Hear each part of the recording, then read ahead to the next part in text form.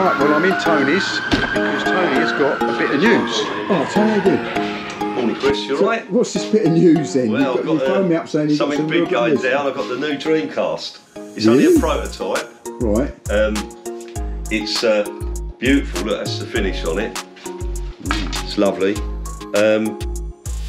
It's not going to be cheap. It's called a Dreamcast Mac 4.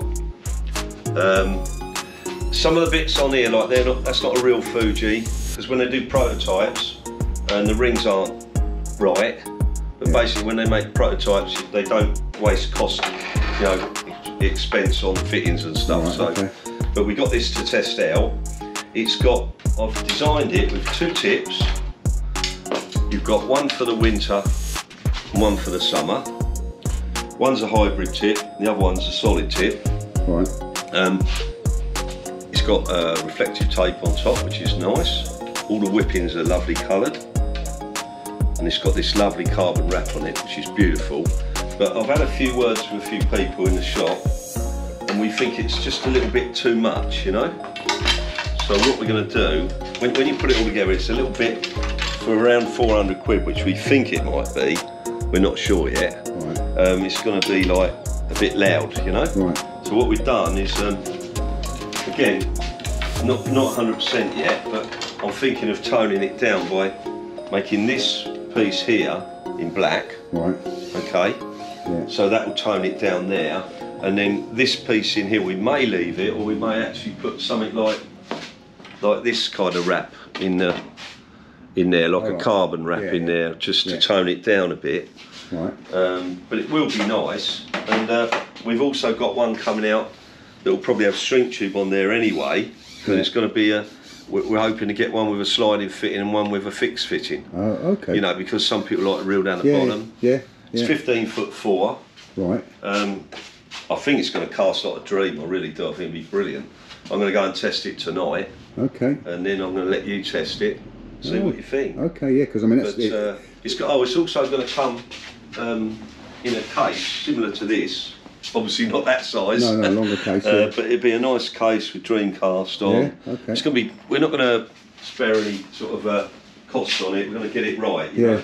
The last Dreamcast I did was very successful. Yeah. It was around £140, £150. It was a lovely rod. It served its purpose. But this is the match machine. You know what I mean? The Dreamcast 3 was kind of an intermediate rod, wasn't it? It was kind of it was made for the average person who walks through my door. Yeah. This one, I'm afraid, although it will cast for the average person, it's a little bit more upmarket, a bit more special, you know? Right. It's kind of rod I'm going to use, whereas with my Dreamcast, it was a lovely rod, but it was just a little bit too soft for me even, you know? Oh, right, so this is made, it's much more powerful, beautiful bit of kit, you know, and very stiff.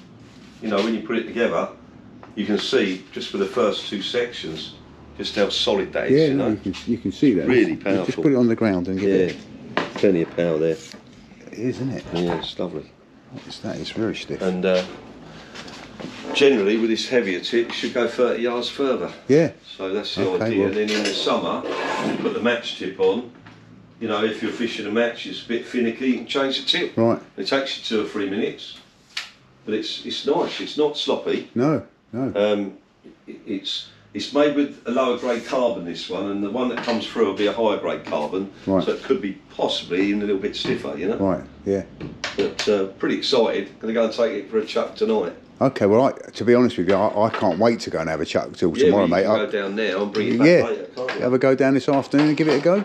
Yeah, well made up of it. I mean, I've got a reel and everything in the car, so... Called a Dreamcast Mac 4. The Dreamcast Mac 4. We reckon in the new year. Yeah. Because I don't want to... I want to get it balanced, I want to get it perfect, and when I do something, I like to do it right. Yeah. And if it's not right, you know, I'm going to get feedback from this, see what people think, and if it's not right, then we'll just start again, you know. So we won't take any deposits quite yet. Okay. But in about a month's time, when we know everything's underway, and we know the date when it's coming, and then we'll take a few 50 quid deposits or something, you know. Okay, so if somebody wants one, that's what they've got to do. In about a month's time, give you a call. Yeah, give me a ring in about a month, and they're willing to give me a deposit now if they want, but it'd be horrible, because if it didn't happen and something went wrong, we're probably going to wait until it's just they start producing them, you know what I mean? Right. And the composite tip is the lightweight tip, yeah? Yeah. I stuck to that. I had the same weave as my Dreamcast 3, so I stuck to that weave. I think it's beautiful. Yeah. It's only that there's too much of it on there, I think, so I just got to tone it down a little bit. Right. If it was £100 rod, it'd be fine, but because it's more expensive, just want it a bit more professional. You know what I mean? Yeah.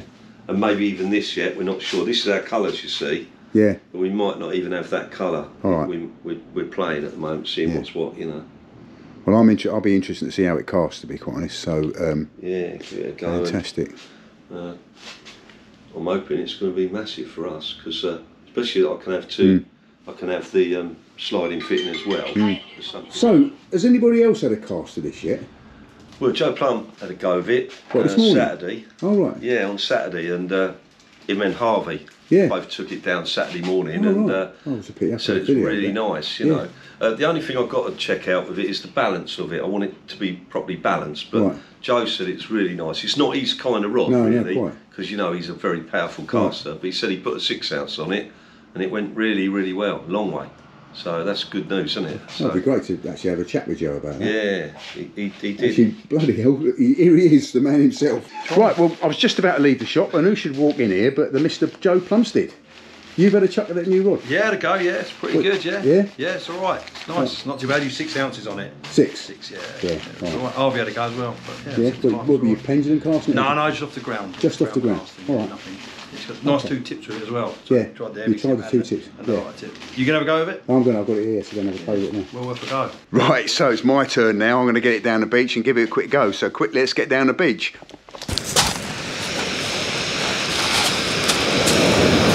Here I am on the beach with the prototype Dreamcast 4, or Mac 4, the Dreamcast Mac 4. Lovely feeling rod, and I must admit with the weight on the end of it, you can feel the power in this rod. So I'm looking forward to having a few casts with this. I'm going to start off gentle, and I'm casting a 5 ounce lead initially with the lightweight summer tip on it, see how that goes, and then we might go up to heavier weights and the stiffer tip as well, and see how that goes. But I've also got some mackerel feathers on here. Now the reason I put mackerel feathers on here is 1, so there's a little bit of resistance to the cast, and 2, don't look such a muppet down the beach casting as though I'm not fishing, and 3, there's a faint chance I might be the first person to catch a fish with this rod. So let's give it a go and let's have a try. We'll do a couple of lazy lobs first of all, and then we'll gradually build it up. Oh, something smelt really bad when I put my stuff in the car, and I think it might be this finger fob.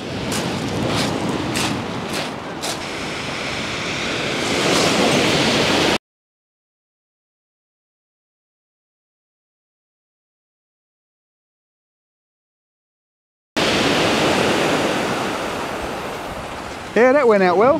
That went out well indeed. It's quite a strong headwind. The wind is blowing from this direction straight in my face, so that's obviously going to slow things down a bit.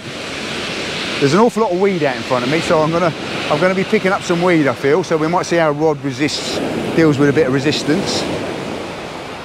But first reaction to that is, yeah, I like it. I like it a lot. I like it a lot.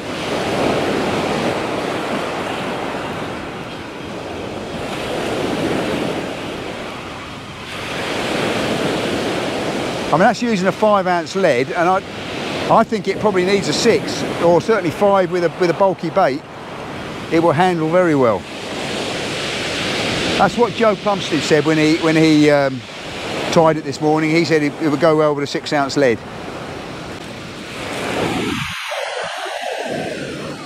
Let's give it another go at one of those. See if I can put a bend in it. We'll study the video after to see how much of a bend it puts in the rod.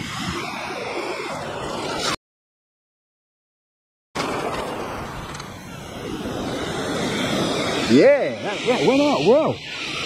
That went out well, actually. I like it a lot. I like this rod a lot.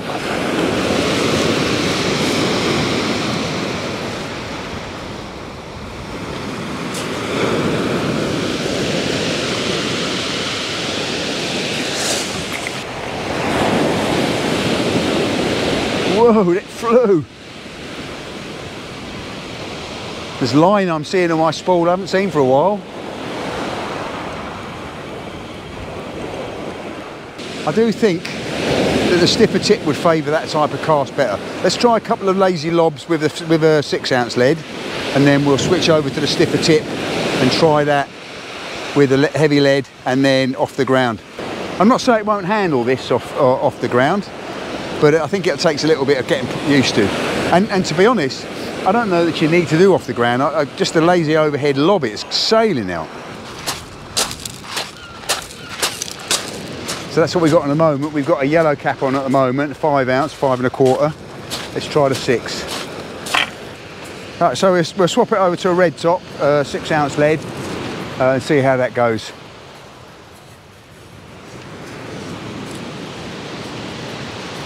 Again, we'll try just a lazy lob initially, see how it goes with a lazy lob.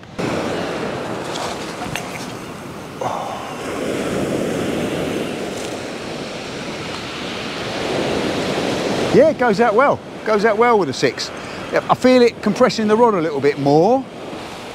Yeah, I mean, I don't profess to be the greatest distance caster, and I'm sure that in the hands of someone like Tony, who has perfected the continental cast overhead thump and gets immense distances with it, he would be putting another 20 or 30 yards on what I'm doing.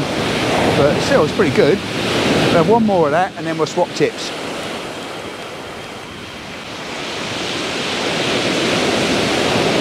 Maybe we'll try off the ground cast with it. Let's try an off the ground with a 6 ounce.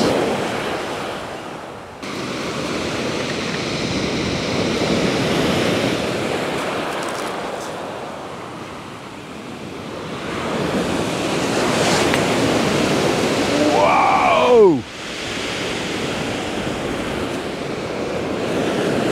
Whoa! I take it all back. With a 6 ounce lead, this handles a 6 ounce lead beautifully on it with an off ground cast. Just seem to stay in the air forever. See if we can get some mackerel. Right, so I put the stiffer tip in now. So you can see that there isn't so much. Let's just give us a little bend. So it's a lot stiffer tip. All right. So that should increase the range if my casting's up to it. We'll give it a go with the 5 ounce lead initially, so we'll be doing the same as we did with the light tip, and we should be able to compare the 2 videos. Hopefully I'll be able to put the 2 videos together. So this is the heavier tip, 5 ounce lead. Let's give it a whack. Just overhead thump initially.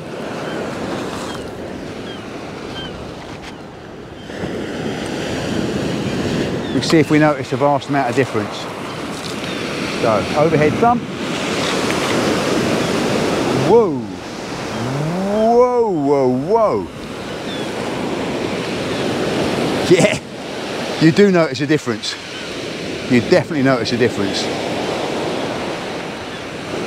Again, I didn't see it land, but it felt like it went a long way. So on a windy night, you know, when the rod tips are bouncing anyway, this is the rod tip for me. On a lighter wind night or lighter wind day, when there's not much wind, there's not much waves, that lighter tip is going to give you a far better bite indication. But again, not the range. But then of course on a windy night you want to be able to wallop it into the wind. On a calm night, you'll get the range that you need.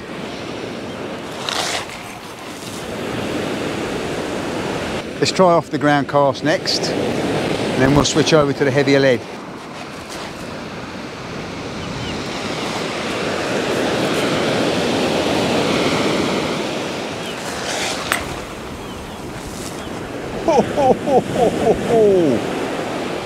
That did fly. So we put a red top on. Let's give that a go. Just a lazy lob initially. Oh, it handles that 6 ounce lead very well. Again, as I say, in the hands of someone like Tony or Gerald, you'll probably get another 20 or 30 yards on that. I mean, I am casting into the wind. I'm not casting just a bare lead. There are some feathers on there which are going to slow it down a bit. Right, let's try off the ground now.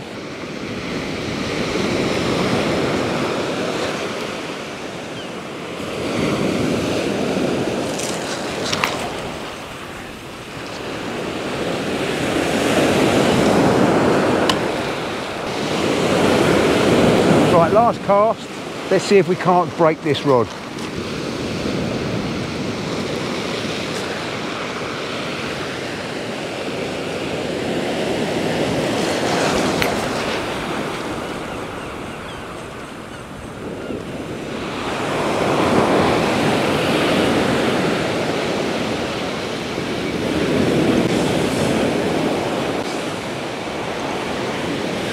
I want to have another go, one more last cast.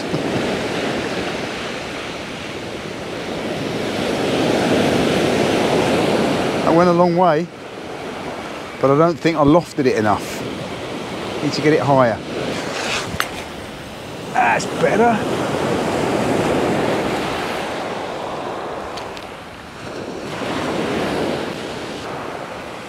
Oh, go on, we'll have one more cast. Still don't feel I'm pushing this rod to its limits yet.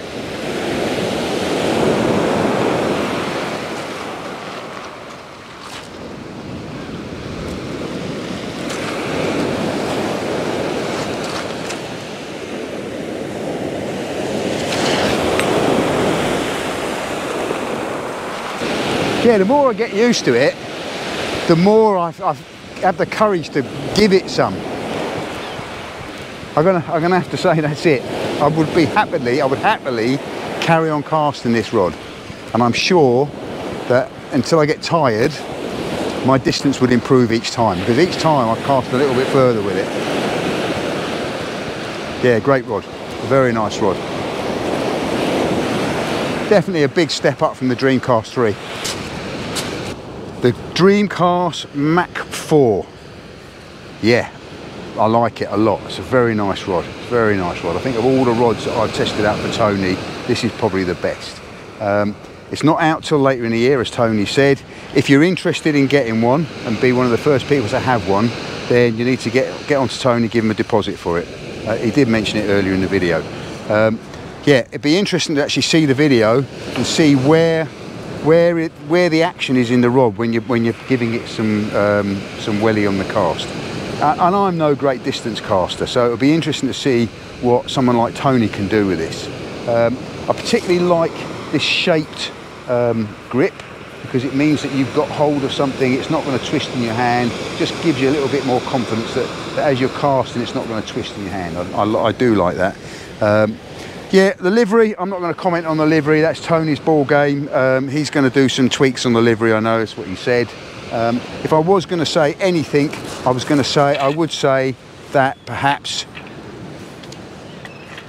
you need a slightly bigger tip ring. The tip ring on this rod, you can't fit a rig clip through. So it means you've got to undo your rig clips every time, which is a little bit of a pain if you're, when you're packing up for the night. I like to put the rig clips on, feed them through the eyes so I'm not damaging the eyes, and then use it to clip the line round the reel. Can't do that with this rod because you're going to have to undo it. Yeah, it handles 5, it handles 6 really well. Don't know what it would do with a heavier weight and what it would be like with some heavy baits. Certainly this stiff tip makes quite a difference actually. I'm surprised. I thought it was going to be a bit like a broom handle, but actually it's not. It's really nice, really nice. So we'll study the video, see how the casting went on the video, see where the bends were on the cast and what have you. Critique my casting technique. I am no great caster, but yeah, get in touch with Tony if you want one. Catch you later.